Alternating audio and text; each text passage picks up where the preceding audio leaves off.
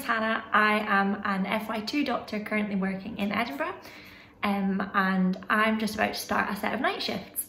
So I thought it might be useful to bring you guys along with me and show you a little bit about what being a junior doctor on a night shift is like. So I'm an FY2, which means that I am 2 years out of medical school, so I've been qualified for just about 2 years now, and I'm currently working in the medical paediatrics department, which is the children's hospital. So looking after children with quite a huge range of issues, from kind of acute illnesses to quite complex backgrounds and chronic conditions. So I'm just about to head off now, and hopefully you'll get to see a little bit about what it's like to be a doctor, and I'll try and show you a few things that I'm doing along the way. See you in a bit.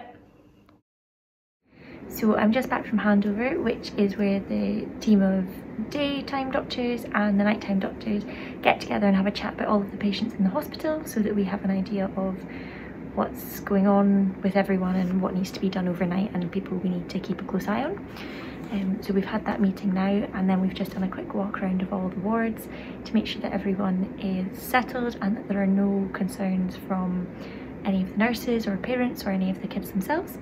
But everyone seems to be behaving themselves and most people are already sound asleep. But I will get back to you if anything changes.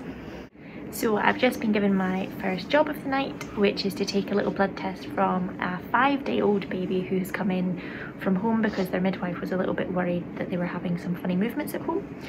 So she's 5 days old and otherwise in her very short life hasn't really had any medical problems, and mum had noticed at home that she'd sometimes been having little jerky movements, which mum hadn't been very concerned about, but the midwife had seen them and had felt that she maybe just needed to come and get her looked over to make sure that it's nothing going on in her brain, so in case it was a kind of seizure, or if there was any other reason for it.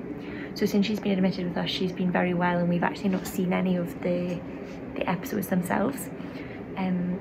But we're going to take this little blood test just to make sure that there's nothing wrong with any of the salts in her blood, and to make sure that the kind of acid-base balance in her blood, so her pH, is all normal as well. So I'll take you along to the treatment room in a minute and we can have a wee look at the kit that we need to do this little blood test. We just do it with a little heel prick, so it's a little lancet that you click, which looks a little bit like when older people have diabetes and they check their blood sugars. A lancet a little bit like that, and then we collect blood in a capillary tube, which I'll show you, and run it through a machine, and it gives us a really quick result about what is happening in her blood at that moment in time. So I'll show you that in a wee minute. So I've just come into the treatment room to get all my bits together to do this wee blood test, and I thought I could show you them. So it's a pretty straightforward procedure actually, it's really easy to do, as long as they bleed well. So these are the bits and pieces that I need. So you can see, first of all, we've got a cleaning wipe, so that's just to clean the skin to make sure we don't introduce any infection when we're putting the lancet through and making the wee prick. And then we've got these little blue and pink lancets, so this pink bit just screws off, and then you press it into their skin and press this wee lever, and that releases a needle which punctures the skin. And then in this little tube here we have the blood gas tubes, which is what we use to collect the blood. So the blood comes off in sort of tiny little drops, quite a monotonous process, and we try to catch it in one of these little tubes. So the blood trickles in. You've got to be really careful. It's harder than it looks because you can't get any air bubbles into the tube. If you do, then the machine isn't happy and you don't tend to get a very accurate result. So you've got to be very careful to keep it nice and level and try to scoop up the little drops of blood until this whole tube is full, which takes longer than you would think. And then once it's done, we've just got some cotton wool to hold on to stop the bleeding, but they tend to have stopped bleeding by the time you get enough blood anyway. And that's it, it's really straightforward. And then we take it to the blood gas analysing machine, which is a big fancy machine where you push that wee tube of blood in, it soaks it all up, and it analyses it really quickly, just on the spot for you. So in about 2 minutes you'll have all your results. So it's really, really useful, it's really, really quick, and it gives you an idea of kind of how somebody or how a child is in the moment, rather than having to wait to send bloods all the way to the lab and wait for those to come back. So let's go and see how that goes. So I've just taken that wee gas from the baby and I've put it through the machine, and everything looks nice and normal. So that's really good and really reassuring for a mum that there's nothing kind of really worrying going on at the moment. So we still don't have an answer as to why she is having these funny movements, but at least we know that there's nothing kind of very serious going on at the moment. So still a work in progress, but good news for just now. So it's 2 in the morning now, and I'm just coming back from prescribing some painkillers for an older girl who's I think 15, who had got some quite bad pain. She's a patient on the cancer ward, so she's got a blood cancer, and she has some pain associated with a big line that she's got into one of her blood vessels called a femoral line, so a line that goes into her femoral vessel, which is in her leg and kind of in her groin area, so it's quite uncomfortable for her. So I've just prescribed her some painkillers, and hopefully she'll get some sleep now because she was quite sore. Otherwise things seem to be relatively okay. I don't want to sleep too soon, but hopefully it will be a relatively quick night for the rest of the night and not too busy. So it's 4 in the morning and I've just been asked to go and do an ECG for a little boy who's come in with some problems with his electrolytes, so the different salts in his blood. He's a little boy with Down syndrome, and he's got quite a lot of things in his background, quite a lot of complex things. And one of the things that's come up as being not quite right in his blood test today is that his calcium level is quite high. So calcium is something that's really important for your heart to work properly. And too much or too little calcium can mean that your heart can go into funny rhythms called arrhythmias. So when people have a high calcium and other salts like that, then we often do a tracing of the heart called an ECG to have a look to see if there are any problems with the rhythm. So we've done an ECG that you can see here. From that everything looks nice and normal, which is really reassuring. And we'll just keep an eye on that for the rest of the night. He was a wriggly little 4-year-old, so it was quite difficult to put all of the sticky leads on. And then once all the wires were on, obviously he was tying himself up in knots because he didn't know what was happening and he was half asleep. So it took a wee while to get him still enough to get the tracing, but we've got it now and everything looks good. So that's helpful. So I'm just heading now to see a teenage boy who the nurses are a little bit concerned about because he's woken up through the night and looks a bit short of breath, looks like he's working quite hard with his breathing, which isn't kind of the normal for him. So the nurses just wanted someone to come and have a wee look at him, and they think as well that he's just kind of unsettled and kind of just generally not himself. So I will go and have a look and see what we think. I suppose when we get asked to see patients like this, and the nurses have already told us what, you know, the kind of main problem is, then we have to start having a think about what might be causing someone to be working hard with their breathing. So there's quite a lot of things going through my head at the moment about possible causes for breathlessness. So things like chest infections can make you breathless, clots in the lungs can make you breathless, being sore somewhere can make you breathless, an asthma attack can make you breathless. So there's quite a lot of things to think about, some of them in the chest, some of them out with the chest. So it's good to keep an open mind, but it's always worth, I think, when you're heading to one of these situations, just having a think about what you might find and what you might want to do. So I've just seen that teenage boy that I was telling you about who was a bit breathless. So he was working quite hard with his breathing when I saw him. He was kind of having to suck in quite hard and looked kind of just generally uncomfortable and not quite himself. He's quite a complex boy. He's got a lot of neurological problems in the background, and so he's not kind of an average teenage boy, so he can't communicate with us very well. But he was able to kind of point down towards his legs to tell me that he thought that that was what was hurting him. And you could just see generally that he didn't look quite right. So he's had some wheeze in his chest previously, and tonight he was wheezy again, which would make sense as to why he was breathless. It's possibly a kind of asthma type picture, or sometimes when you have a virus in children you can get wheezy as well. So we're going to give him some salbutamol, which is like the blue inhaler that lots of people you know probably have, or you might have yourself for asthma.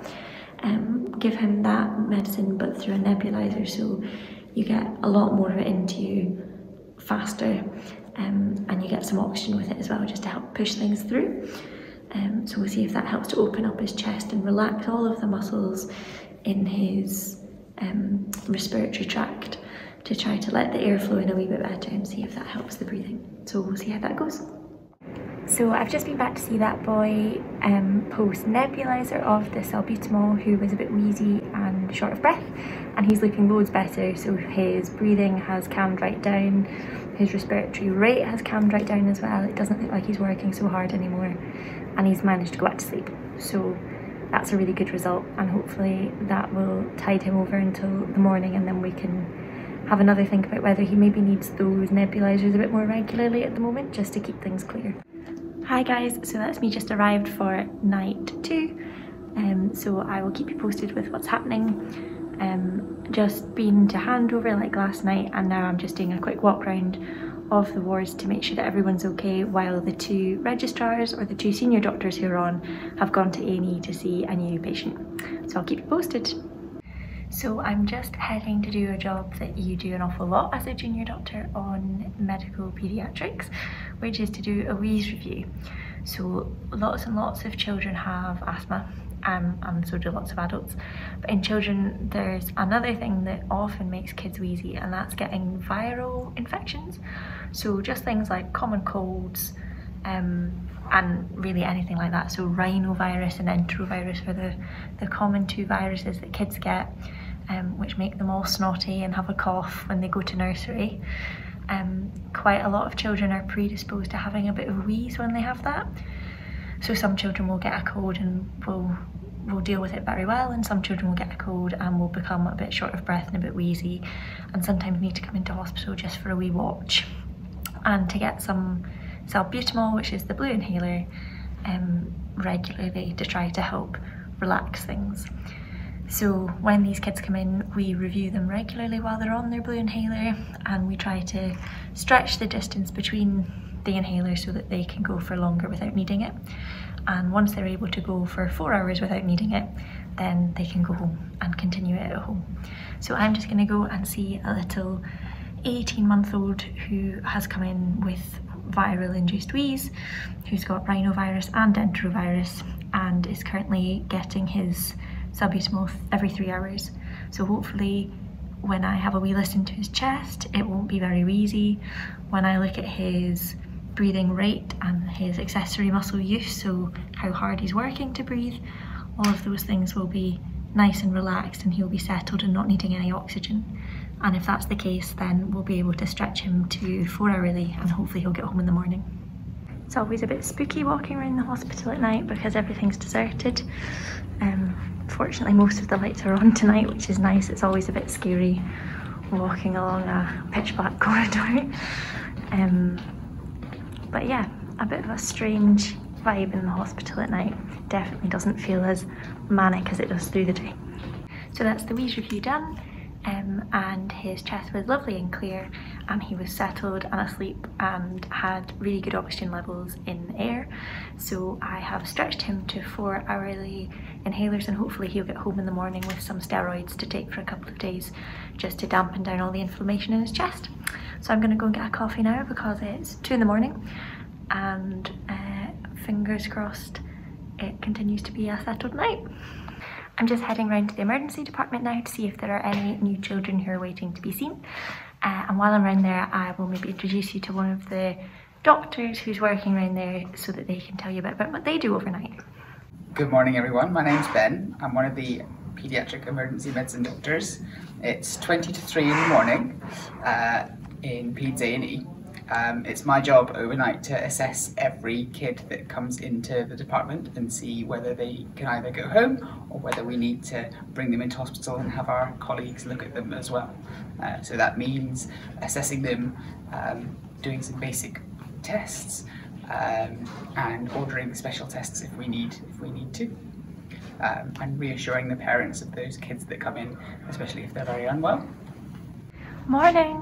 So it is about 8 in the morning and I'm off to see who is hopefully my last patient, and you can see that it's finally light outside. It really is morning, it really is almost the end of the shift, so that's good. So I'm just off to see a little girl on the cancer ward who has quite a lot of complex issues, but the main thing that's troubling her this morning is that she's got too much fluid on board, so she's what we call fluid overloaded. So the nurses have been keeping a very careful chart of her fluid balance, which is where they count everything that goes in, so everything that goes in through her mouth, anything that goes in through any drip she's got, and anything that goes in through any feeding tubes. And then we also measure everything that comes out as well, so all of her urine, her stool, and if she had any kind of drains or other things in, we'd measure that as well, just so that we can see exactly what's going in and what's coming out, and whether she needs any help getting rid of fluid. So it looks like she's quite positive at the moment, so there's more going in than coming out. So I'm going to go and have a wee look at her and then probably give her a medication called furosemide, which is, it's called a diuretic and it helps your kidneys get rid of fluid. And the best part of a night shift is when it's all over and you get to come home to see a beautiful sunrise. So that's me done. I hope coming along with me on my nights was useful, and it's maybe inspired some of you guys to think about being a doctor. Well, I'm gonna go to bed now. See you later.